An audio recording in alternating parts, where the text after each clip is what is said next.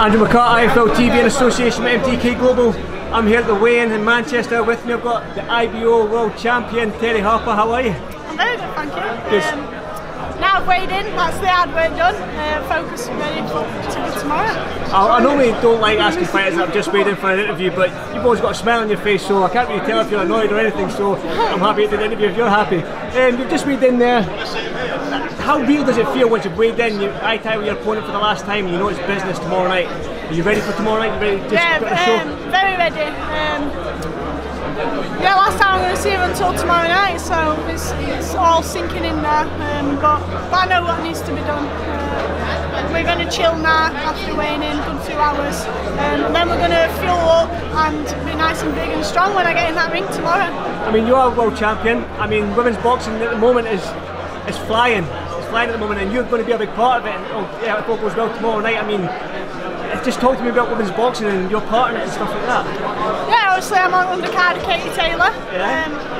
Bit of surreal moment, but yeah, like you said, women's boxing is flying. You get females on almost every card now. You're seeing, but it's good, and it's good to be our part of this movement, really. Yeah, it's mainly thanks to Katie Taylor that's done this for us females and giving us this opportunity.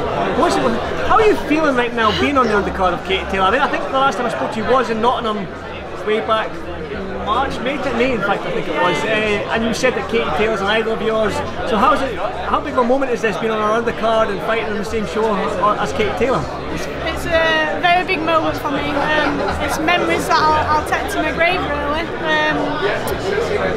Like I said, it's a bit surreal, everything's surreal, it's not really sinking in. I think when I wake up Sunday morning, that's when it'll hit me and be like, wow, like earlier I was seeing Doctor and Katie just come strolling in, whereas Wednesday I kind of had a fangirl moment, but now I'm like just used to seeing her and stuff, which is crazy, but obviously you're just starting off in your career. You could be maybe not the next Katie Taylor, but you want to be your own Terri Harper, but this could be you one time, and a young female boxer coming up might be looking up to you and have that fangirl moment with you in a couple of years' time. Does that give you inspiration and stuff like that? Yeah, definitely. Inspiring the younger females that it can be done, and we're really doing it, proving it that we belong on the big stage. So yeah. Let's talk about Doncaster boxing. Dave Allen's obviously, is he still the main person, or have you taken over since you're the world champion? I've taken over. So who's Dave Allen? Exactly. Who is Dave Allen? He should be here somewhere. Is he here somewhere? Yeah, is he? Somewhere. Albert, don't tell him I said that. I'll tell him that you said it. But obviously we've got Gavin McDonald in our gym. He's given some very good advice and stuff during camps and that. So in our gym we've got a good group of lads, as I should say. So. Doncaster box is flying, isn't it? Yeah. And you're still bigger than Dave Allen, is that what you're saying? Yeah. Good, I like that. I'm happy when you said that. I want to talk about your opponent on Saturday. I mean, she's known on these shows for stopping a GB Olympian, Natasha Jonas. How much do you know of her, and what kind of fight are you going to bring tomorrow night? Obviously that she has carrying some power, because she does look like a powerful young lady, doesn't she? Yeah, obviously not me daft. She's got the stoppage over Natasha Jonas. So Saturday night I'm going to go out there and box, really. Hopefully get a bit of a boxing lesson, school her and do what I do best. Not get dragged into a fight, a brawl, I would say.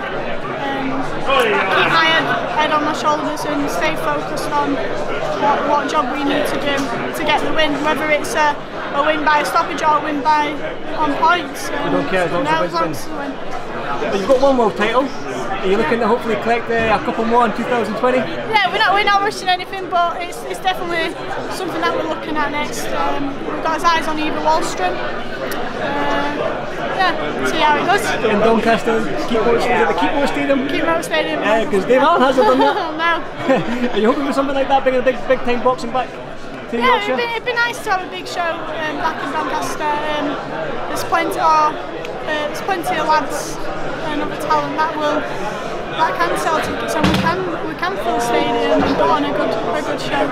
I won't keep you much longer. Like I say, thank you for this so quick after the weigh-in. I mean, you've always got a smile on your face. Some fighters won't let you near them because they're trying to be feel, but Terri, you've always got a smile on your face. Thank you for this fight for TV, and good luck Saturday night. I'll see you after the fight. Thank you.